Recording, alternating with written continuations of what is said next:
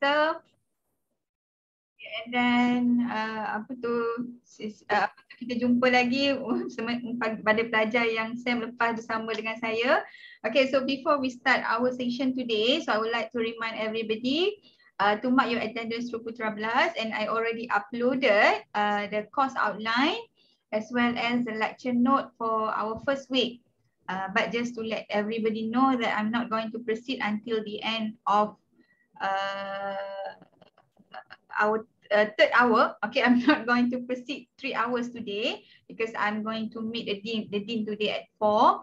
But we will go briefly lah because ini dia pada repetition or just to refresh some statistical knowledge that you already learned during your statistics class. Kita nak refresh balik je sikit. Okay. But if you have any question during my presentation, just let me know lah. Okay. Kita buat informal sikit hari ni. Okay. Okay, so this is the course outline. Okay, analysis, make sure you are in the right class. Okay, analysis and interpretation of data, ERS5951. Last time saya ambil kelas ethics. And those who have nothing to ask me, so please mute yourself, okay? Okay, mute yourself. Okay, unless you have any question. Okay, so these are the learning outcome for this course, the synopsis, and then these are the course content. So I'm not going through the whole thing lah. So tunjuk. These are the recommended textbook.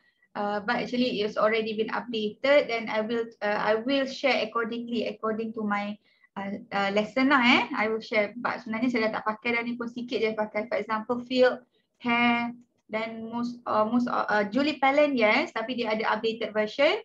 Later on I will share insyaAllah the latest version. Yang lagi satu yang saya akan pakai adalah Preacher and Hayes, the mediation. Itu salah satu lagi. Tapi saya akan share juga nanti. Okay, so this week, mana?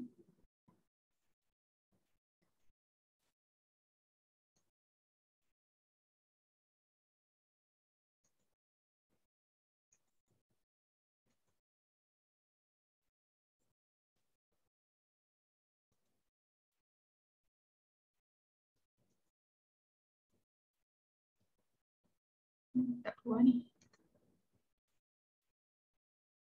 Okay dah.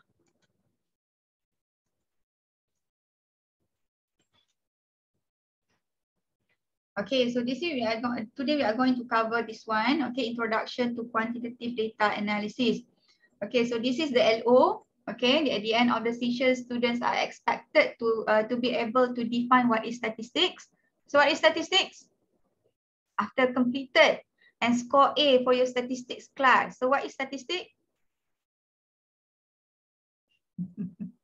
What is statistics? Anybody? Ada. Okay. We leave the puzzle. Okay. Describe the type 1 and type 2 errors. Okay. Type 1 and type 2 errors.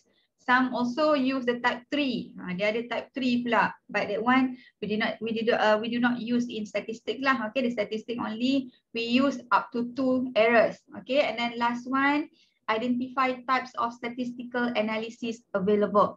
But this one, kalau kita sempat, okay, if possible, I will try to introduce a few.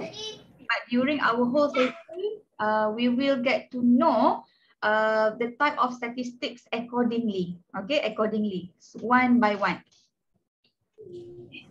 So what is statistic? What is statistic?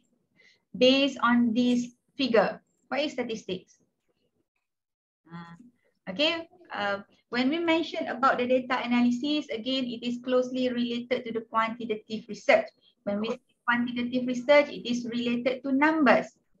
Okay, so we are not talking about qualitative or data in words. Okay, so here in this class, we are not talking about the data in words. Okay, data in words give no meaning in this class. Okay. So then, when we conduct a quantitative research, the main concern is with numbers. We concern about numbers. Okay, So when we want to when we want to conduct a quantitative research, we need to know who are our population. Okay, and then if possible, we want to get to know how much are members in our population. So any values that derive from the population, the name is parameter. Okay, any values that derive from the population, the name we call it as parameter. For example, mu. Last time you learn about mean, mu. Okay, itu contoh, example. Okay, and then from the population, for certain studies, it is impossible for us to include every member within the population because our population is very large. Okay, for example, you want to cover every teachers, every secondary school teachers in Peninsular Malaysia within 1 year of your study period. So it is impossible. Okay, so therefore we apply the sampling technique. Okay, or we use sample. Sample means that a group that we select from our population. So the value that derive from the sample, the name is statistics. Statistics represent the value that been derived from the sample. Itu maksud statistik. Okay? Apa kalau kita orang tanya kenapa statistik? Statistik are the values that derive from the sample that been selected from the whole population. Okay? Clear Faham Okay. Next one.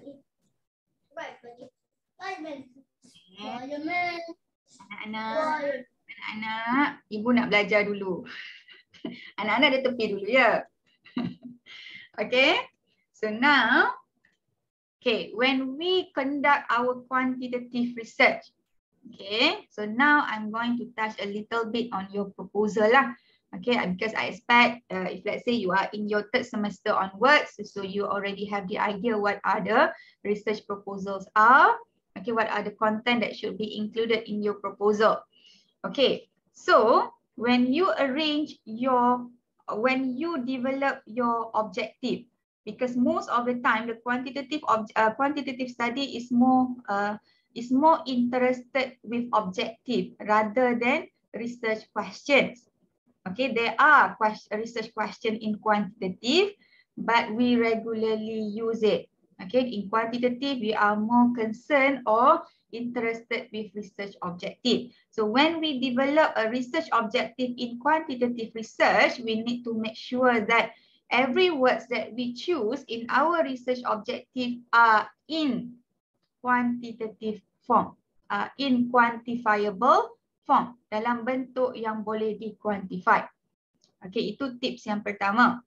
The second tips is we arrange our research objective according to the level of statistical analysis that we are going to use. Okay, kita susun objektif kita bergantung kepada tahap analisis yang kita nak gunakan. As what you learn during your statistic class, the lowest level of statistics is apa dia? Saya dah masuk gear 2 dah. Alah, petik jari je ni. Descriptive.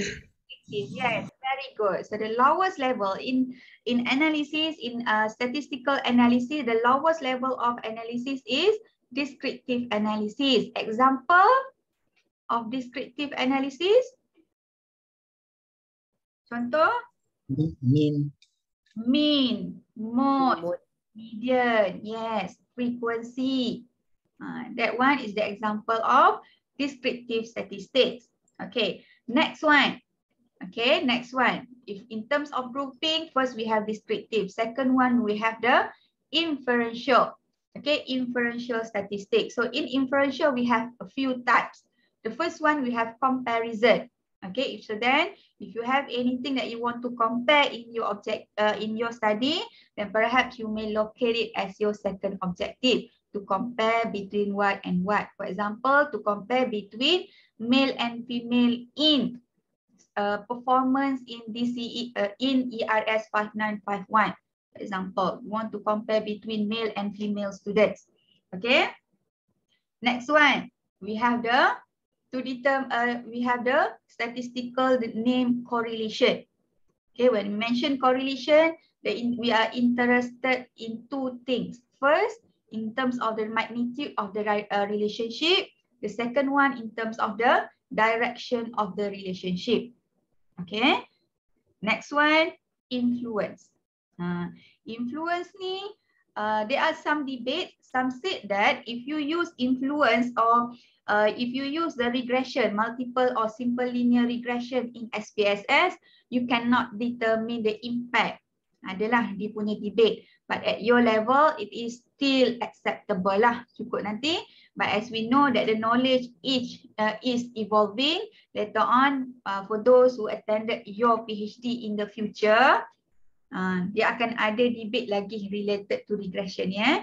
But for the time being, it is still acceptable if you use the regression ni to represent influence. Influence ni means that the flow of relationship move from A to B. Okay, we can see the flow of relationship because in association we cannot determine the flow of relationship. Okay, we know the direction, but it does not indicate the flow.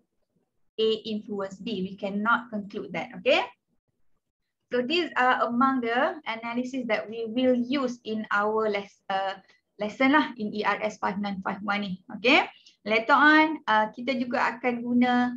I will just briefly introduce you with mediation and moderation analysis.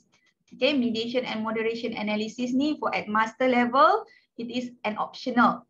Okay, but for PhD, nowadays it's become compulsory. So kalau for PhD candidate, you are advised to attend the seminar lah the related seminar. For example, by Prof. Bahaman. Okay.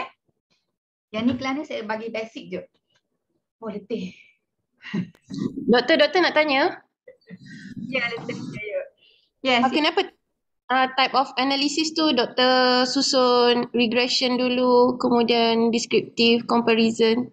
Ada maksud apa-apa ke? One is actually a game. Tapi game tu tak menjadi hari ni. Okay, it is actually a game. Saja first week kan nak main-main saja. Okay, tapi game tu tak menjadi hari ni. Saya lupa nak setting sebab hari ni baru buka lecture note. Okay. Tapi as long as you already you can recognize, then it should be fine lah. At least kita recall je balik Recall balik. Refresh and recall. Okay. Next one. Okay. So then next one is the types of variables. So this one I thought you already learned during your research method class as well. Okay. So we have single variable. Name single variable ni mean that we are only interested to study one single variable in our research. It is possible For example, you just want to know the opinions respondent opinion regarding who's going to be the next prime minister. Contoh. Okay, and then we have independent, dependent variable, mediator and moderator. Okay, in terms of model, okay, how to illustrate the role of this variable into into an illustration, so we can see from the right side. Okay, in the normal model, so we have independent and dependent variable. Okay, so for example, the association or the relationship between compensation and organizational performance. Other name for this model, we call it as direct model. Okay, direct model. Okay, or simple model. Cukuplah tu. Okay. Next one, we have a mediator. Kalau for example, you have a mediator in your model, then the name is mediation model. Okay. Next one, if you have a moderator, okay, then the name is moderation model. But at your level, so probably most of you will consider the direct model. Okay, direct model. No matter how many IVs that you have, as long as it is directed towards one single DV, then it is a direct model. Okay, direct model. So far, any question? Then, okay, next one. Okay, scale of measurement. Okay, so again in quantitative, so it is closely our we need to know the attributes of our variable before we can start analyzing it. Okay, so there are 4 categories of scale of measurement in quantitative data analysis. So the first one, nominal. Okay, so nominal, I'm sure that everybody already know lah. Okay, that nominal ni means that the number we use is only to represent the group. For example, 1 male, 2 female. It does not give any meaning if we change 1 to male, 2 to female. Tak ada maksud apa-apa. Okay, numbers just to represent the group. Because later on, this numbering ni, it will represent the code. The code ni we will use when we enter our data in SPSS, in our data analysis tool. Okay, because in SPSS, it cannot capture the qualitative data. So that's why we need to transform everything into numbers. Okay, dia hanya boleh capture numbers. Okay, next one, ordinal. So ordinal ni, numbers start to give meaning. Okay, but we do not specifically know the interval. Okay, so for example, we use apa dia? Contoh. First runner first place, first runner up, second runner up, and so on. Numbers start to give meaning. Okay, the higher the rank, the better the performance, for example. Okay, next one, interval. So interval ni, it contain the attributes of nominal, ordinal, and interval. The new attributes of interval is equal interval. Other than the number we use to represent the group, the number also represent the ranking or the order. And then the number also can represent equal interval. Equal interval. For example, ruler. Okay, ruler. The easiest is ruler. Okay, example of intervals, a variable under the interval scale of measurement is IQ test result. Okay, IQ test result. Okay, and anything that related to test, it is under interval. Okay. So next one we have ratio. So ratio contains all the attributes of interval, ordinal, and nominal. Okay, it can differentiate between the 2 different groups. Okay, it has the attributes of order or ranking. It has equal interval. And then the other attributes is the true zero. True zero means that zero means nothing. Zero means zero. For example, money. If I ask Mahfuz, can I borrow 50 ringgit from you? Then nothing in Mahfuz, tak ada apa-apa dalam wallet Mahfuz. For example, Mahfuz banyak duit. Okay, so then not zero. Another example is speed. Okay, if you move your car at 0 speed per hour, means that the car is not moving at all. So zero means zero. Okay, so hopefully you can successfully differentiate between these 4 scale of measurement. So if let's say I ask you, tanya Likert-like scale, what is the scale of measurement of Likert-like scale?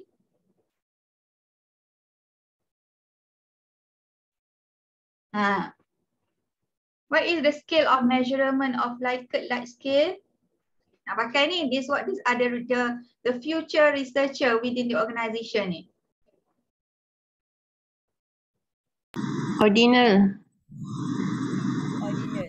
Yes. Sebelum bagi scoring. Yes, ordinal. Okay, it is under ordinal scale of measurement.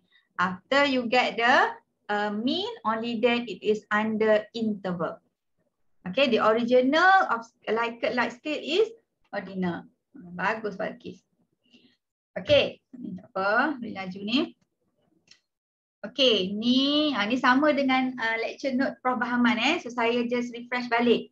Favorite color. So what is the scale of measurement for favorite color? Favorite color. Cuba tiru. Nominal kan? Nominal. Nominal. Yes, nominal, betul. Okay. What is the scale of measurement for speed? Kita dah sebut.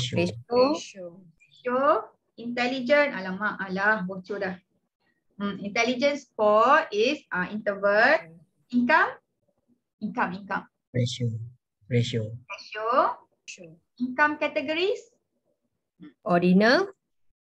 ordinal, yes, marital status, Nominal. nominal. Okay, tak ada yang married better than single tak ada Okay, attitude. Attitude. Interval. Very good. Socio-economic status. Ordinal. Ordinal.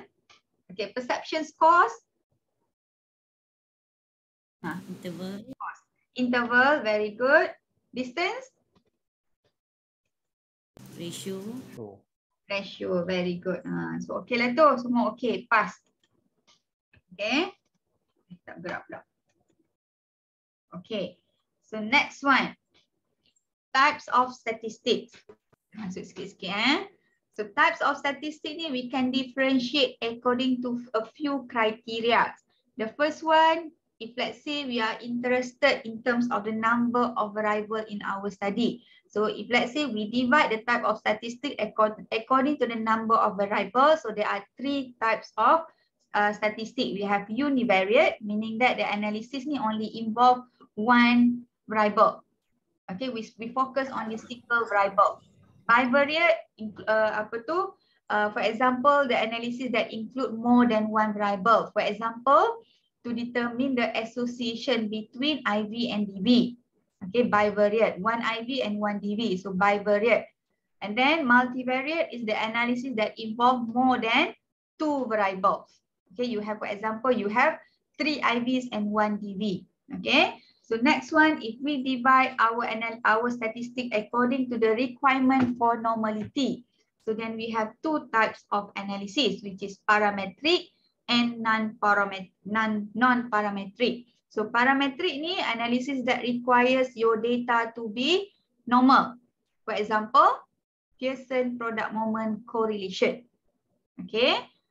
And then non-parametric means that the analysis used does not require any data to be normal. Does not require the normality of your data. For example, apa dia Mahfuz? Spearman row. Spearman row or Spearman rank order correlation. Simple je. Okay, next one, if we divide our statistic according to purpose. Either our purpose is to describe the variable. If the purpose is the main intention of the the study is to describe the variable, then the name of analysis will be descriptive. Okay, descriptive. Samalah level tu mean, mode, median and so on.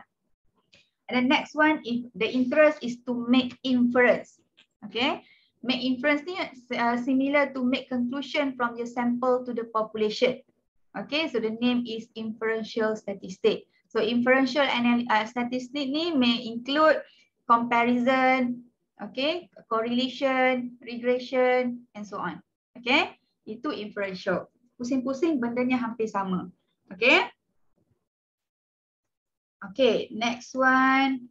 Okay, univariate statistics. So kita pergi detail lah. So univariate statistic, the main focus is to analyze one single variable only.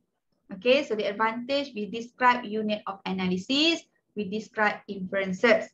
And then the types of analysis in terms of distribution, for example, we have frequency distribution. We have measure of central tendency, for example, mean, mode and median. And then we have measure of dispersion, MD, which is include range, standard deviation and variance.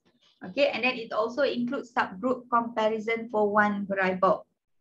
Okay, next one, bivariate statistic. It focus on two variables simultaneously. Advantage, we focus on the variable and then it include empirical relationship. Type of analysis, it can include subgroup comparison of two variables or, and the relationship between IV and DV. Okay. Bivariate descriptive, banyak pula. Bivariate descriptive ni, the purpose is to establish similarities or differences between variables of study, which is to describe pattern or connection or strength of relationship between variables of study. So for example, when we run the analysis of bivariate analysis, then we have the R value. R value. From the R value, we can determine how much is the strength and then what is the direction of the relationship. So the name of R ni is bivariate descriptive. We describe the nature of the relationship between the two variables. Okay, and then the statistical procedure commonly used, chi-square. Chi-square ni other than we can make the comparison, it also can be used for to determine relationship. Boleh juga chi-square ni. Chi-square ni one of the tricky analysis. Okay, and then measure of association, for example, Pearson product moment correlation, and then comparing mean between groups. Ni pun boleh. Okay. Next one, multivariate statistic, in which we focus on the analysis of more than two variables simultaneously, which is it is an extension of bivariate analysis. Berapa dah?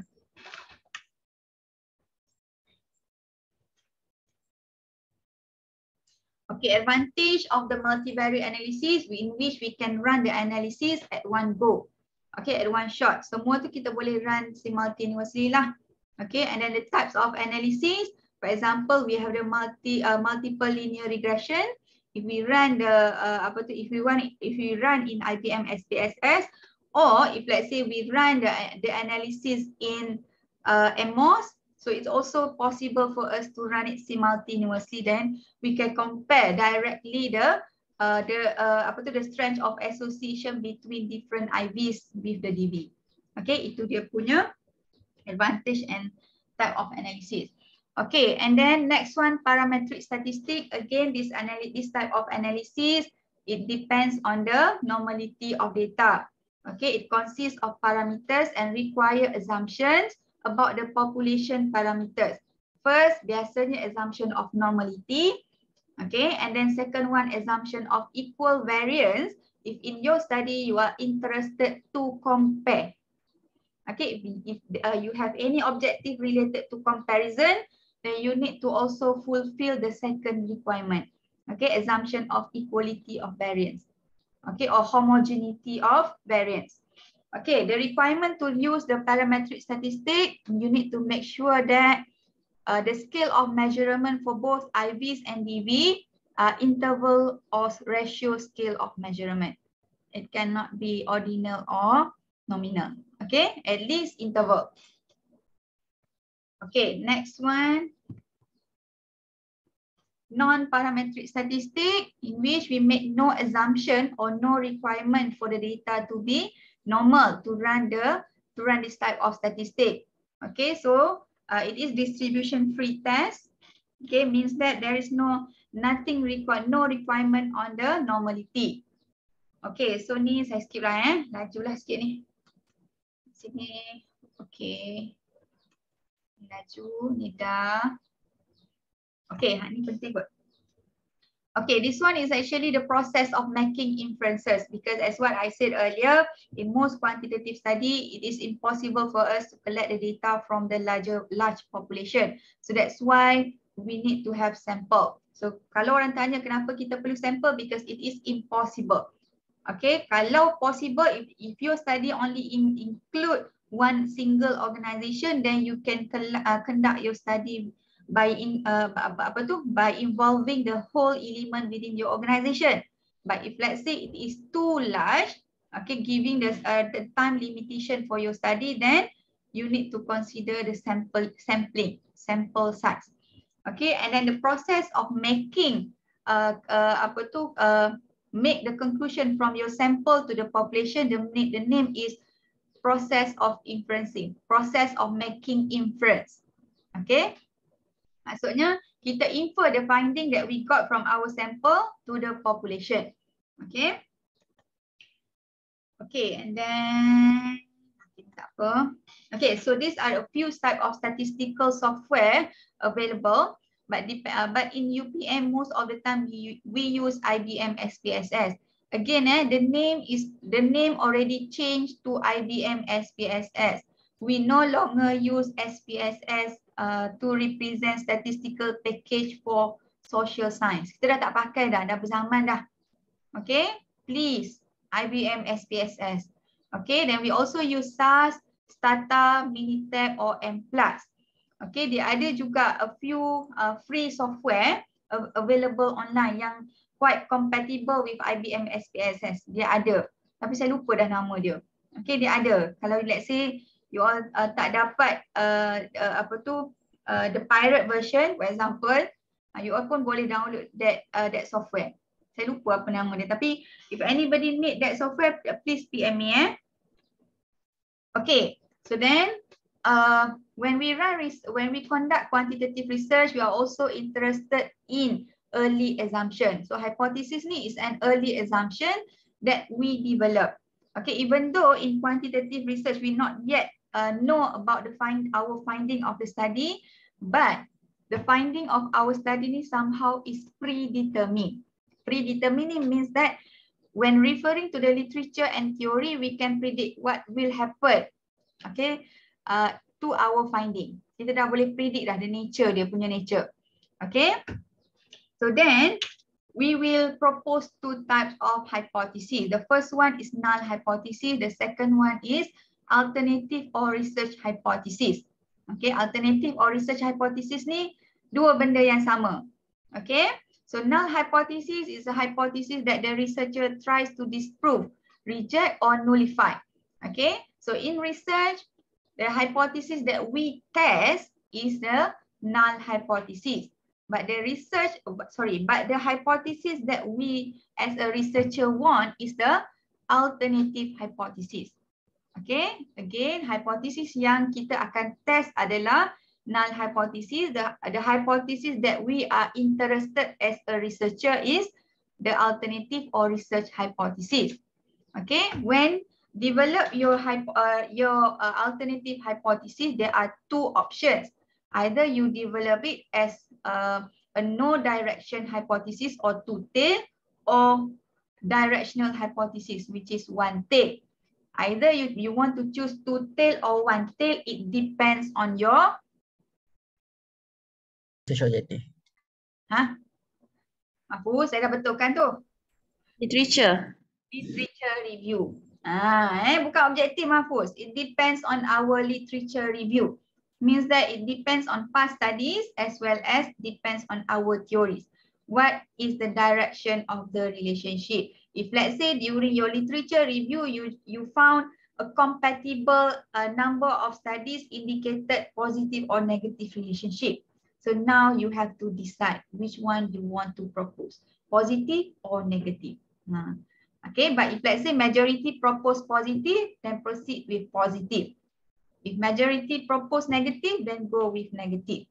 Okay, itu dia punya cara. So kita tak boleh suka-suka tentukan one tail or two tail. Okay, it depends on our literature review. Okay, ini tak apalah. Okay, these are the types of error, sama macam kelas perfahaman. Okay, when we conduct our study, and then when we want to make the decision, there are two types of errors that we may face. Okay, so if let's say the proposed hypothesis is false, and then therefore we reject the null hypothesis, so we make a correct decision. Okay, next one.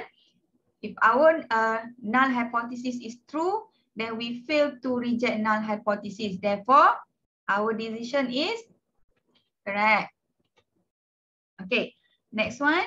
If our null hypothesis is true, but we reject null hypothesis, so our decision that we made is Incorrect. Incorrect, which is type 1 error. The next one.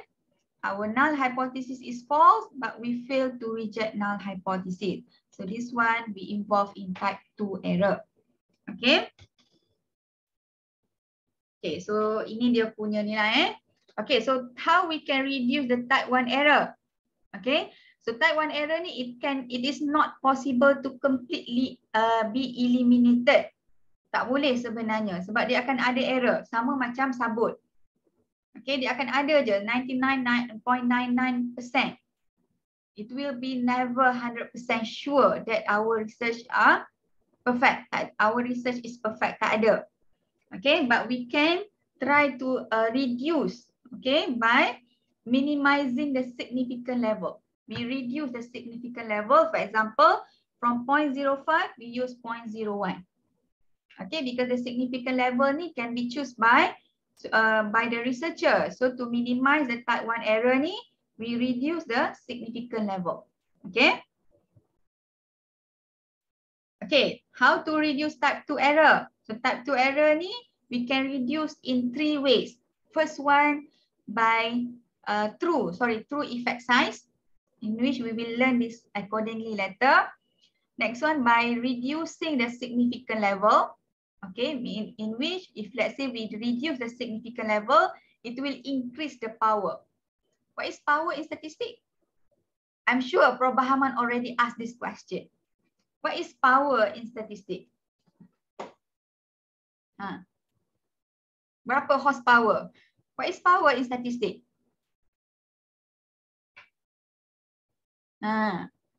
Kekuatan untuk menolak hipotesis menolak hipotesis. Okay, the tendency to reject the null hypothesis. Semakin tinggi the tendency, semakin tinggi power. The higher the tendency to reject the null hypothesis, the higher the power in statistics. Dia tak kira 4-5 horsepower. Okay, next one is by increasing the sample size. By increasing the sample size, we can reduce the tendency of type 2 error. So ini tiga cara that we can use or apply to reduce the type 2 errors. Okay, so this is the example of type 1 versus type 2 errors. For example, you decide to get tested for COVID-19 by using the RTK, based on mild symptom. There are 2 errors that could potentially occur. First, type 1 error, the test result says you have coronavirus, but you actually don't. Maksudnya, the tools tu ada type 1 error. Kita tak ada, tapi dia kata positif. RTK ni ada type 1 error ni. Sekarang ni. Okay, type 2 error, which is false negative. The test result says you don't have COVID-19, but you actually do. But sekarang ni saya rasa dua-dua ada. Type 1 and type 2 error ni. Yang RTK sekarang. Okay, clear beza dia? Okay, the statistical test ni, okay, it is most of the time referring to alpha value lah or the p value, alpha value, p value.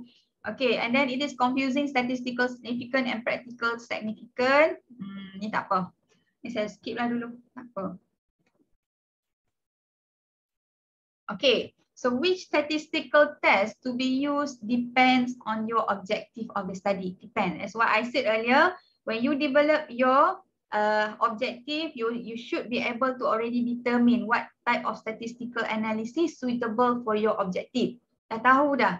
Okay, that's why you are recommended to attend the statistic class from the very beginning. Daripada awal lagi suruh masuk kelas statistik dulu. And then it depends on the scale of measurement of your variable. Okay, and then whether you are studying the whole population or sample, and then type of sampling technique used, probability or non-probability sampling. These are the 4 determinants that will determine what type of statistical analysis suitable for your study. Okay, and then in terms of the purpose of this course, actually, okay, this course actually, I will try to help you from preparing your instrument. But I do hope that you already have the prepared instrument. Because you will have the better understanding if you are already at this stage. Okay, prepare research instrument, identify the population, sample selection, data collection. You already done your pilot test. You already have your pilot test data, and then we will run the reliability analysis later, and then actual data collection, data analysis, data interpretation, and report writing. Because the purpose of this class actually will help you in this section, data analysis, data interpretation, and report writing. Report writing ni sikit lah Dua ni je, data analysis and data interpretation. Tapi saya akan sentuh sikit yang earlier section ni, insyaAllah. Okay, so first step in data analysis. So information collected that we have is called the raw data. Okay, the information that we collected from our participant, then we convert it into we enter it into SPSS. The name is raw data. We not yet process our data. Okay, and then first step, we need to ensure data are clean, free from inconsistencies and incompleteness. Ensure responses are complete. Before we do anything from our data, we need to make sure that our data are clean. Cleaning means that we have a complete response for each question. Okay, what happen if, for example, you have 8 items under variable A, but out of 8 there is 1 or 2 respondent that only answered 5 out of 8. Nak buat apa? You have 8 items for variable A, okay, but out of 8 there are 1 or 2 respondents that only answered 5 out of 8. What should you do? Remove kan? You should remove kan? Remove. The first option, remove. This one is the most extreme action. Remove ni extreme sangat. Okay, if you have additional responses, meaning that it exceeds your sample, then you may consider to remove. But what happen if, let's say, the number of respondent that you have betul-betul kena dengan sample that you need? What happen? Mungkin ada yang dah tahu. Kita refresh dan sama-sama ingatkan je. First that we can do is try to get the mean. Okay, get the mean for all the 8 items and then locate the mean into the empty responses. The blank responses. Masukkan mean. So we didn't change anything. Second thing is you contact again your respondent to answer, but we do not know because in quantitative the responses are anonymous. Tak tahu kan? Tak boleh. Okay, next one, you just enter 0. Okay. So for mean kan, for mean if you suggest that we use mean, but for lower sample punya no, this is reliability that means after that, because kalau high for my understanding lah, if high sample it's okay to use mean, tapi kalau low bukan nanti dia punya data tu akan lari. Tak apa, reliability ni later on based on the individual tu. It is not based on mean. Tak apa. Okay? Okay, itu tips lah. Next one, prepare for data entry. Okay, when you want to prepare the data entry ni, the first step is coding. Code. Prepare a code book. Code book ni you can prepare either by formally or you as a researcher can remember any code that you use. Yang penting, the most important is you as a researcher, you know the code, what does the code means. Itu je penting. Okay? For example, one... Yes, Mahfuz. Sorry. Coding data ni perlu masuk in our research proposal ataupun research paper ke? No. It is the technical step only. Technical step. Maksudnya kita tahu what does the code mean. For example, you want to use philanthropic behavior, then I use PB. Later on, perhaps when you present your data, then your finding will indicate PB. But then you still need to prepare the legend. What does it mean by PB in your diagram, in your table? Kat bawah tu kena letak note. PB equals to philanthropic behavior. Okay, so that your audience know what does it mean. Okay, and then create the SPSS file by enter coding in SPSS file. Okay, and then perform data entry. Okay, after you perform the data entry, then you need to clean the data. Clean the data ni at this stage, it is referring to EDA, exploratory data analysis. Later on, we will learn about EDA. And then we need to perform data transformation to run further analysis.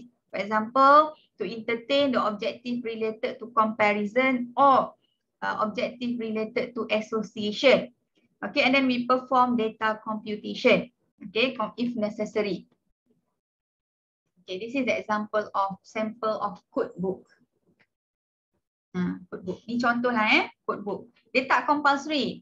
Sebab kalau ada ni maksudnya kerja kita ni lebih structured lah. Structured. Kalau tak ada, tak apa. Okay, so I thought that's all for today. Sikit je ni. Refresh sahaja. Okay, so any question? Tak apalah kita panaskan je sikit hari ni Okay, tak ada soalan kan? Ada. Okay, so if there is no more questions, so I thought we stop here today because at 4 I need to meet the dean. Kalau tak saya sambung lagi. Okay, so we dismiss here today and then see you insyaAllah next week. Okay, so take care guys. But for those who under my supervision, if you want to stay, then you may stay because I have a discussion. Okay, so thank you guys. Thank you, Dr. Assalamualaikum.